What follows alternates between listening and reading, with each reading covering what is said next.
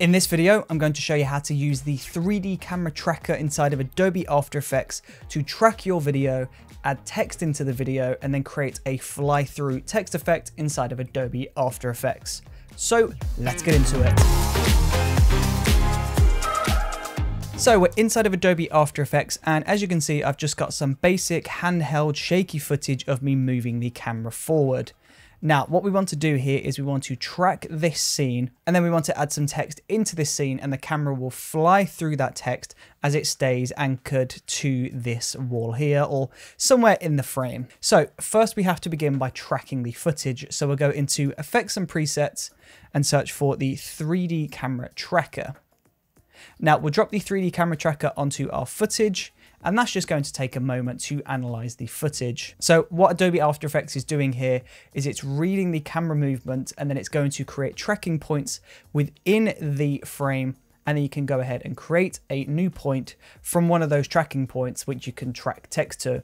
It sounds complicated, but it's actually quite simple. So there you go. If I scrub through this video, we go back to the very beginning and we play this through, you can see there's all of these different tracking points added into our video. So each one of these crosses is a tracking point. Now, what we want to do here is we want to select one of the specific targets that we want to create a point from. So figure out where you want to add your text to.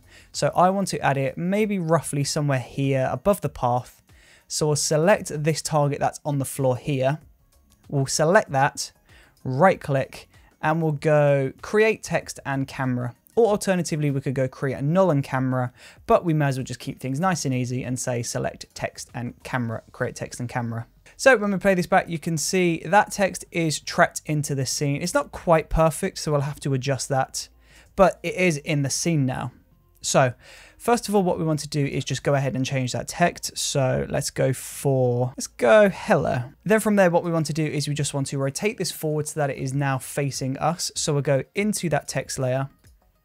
We'll go transform. Then you can see we've got all of these different positions here. So we'll go ahead and select rotation to begin with. So we've got X, Y, and Z. So let's rotate the X, and that's going to bring this up.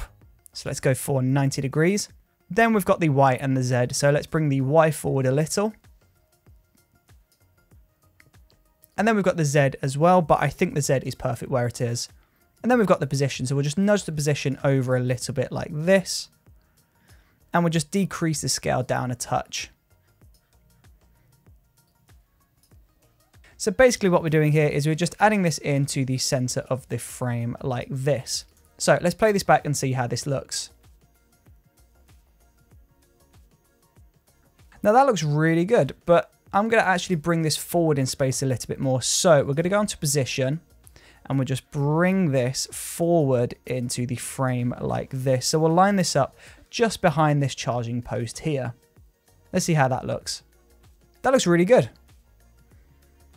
So as you can see, we're going to actually fly right past this letter here. Now the clip's not quite long enough. I've made that too short. So we'll bring this forward even more like this.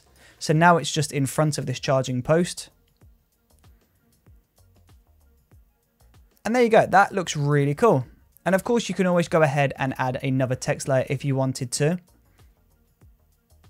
So we'll go ahead and create a new text layer. So we'll duplicate hello. And what we're going to do here is we're just going to push this back. So we'll go position and we'll push the position back. So rather than moving the scale, we want to make sure we change the position because we're working in a 3D space now.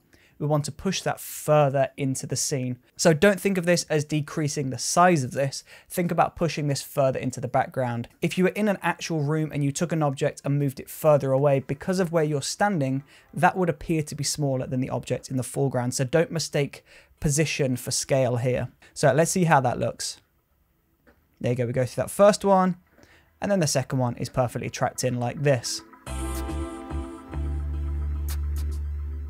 That looks really cool. This effect does also work for 3D text as well, but this is how you would do this with 2D text in Adobe After Effects. So thank you ever so much for watching this video. I really do appreciate your support, and hopefully I will see you in the next video. See you there.